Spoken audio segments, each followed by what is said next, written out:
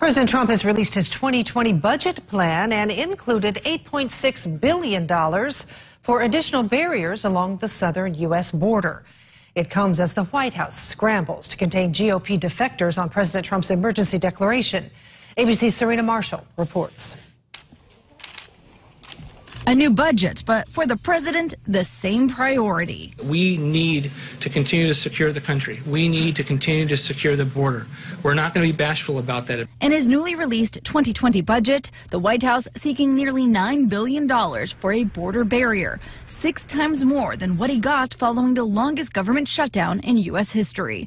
And while it also includes a bump to military spending, the $4.75 trillion budget, the largest in federal history, has sharp cuts to domestic programs, slashing almost a third of the EPA budget, the Education Department by more than $7 billion, and $1.9 trillion in cuts to safety net programs like Medicaid.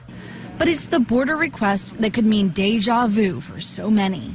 We have a humanitarian and national security crisis at our border, and the president's doing his job in addressing it. Democrats warning in a statement saying Congress refused to fund his wall and he was forced to admit defeat and reopen the government. The same thing will repeat itself. We hope he learned his lesson. The proposal comes as the Senate gears up for a vote to nullify the president's national emergency declaration, his attempt to allocate money for the border wall without congressional approval.